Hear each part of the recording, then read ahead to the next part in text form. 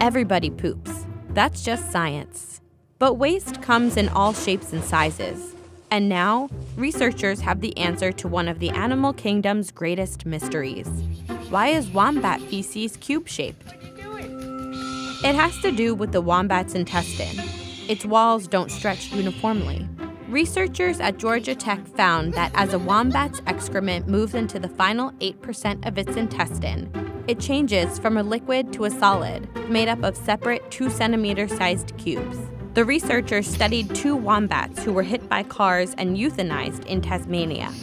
They emptied the wombat's intestines, inflated them with balloons, and found that the wall's elasticity varies, which creates an uneven compacting process, giving the poo its cube-like shape.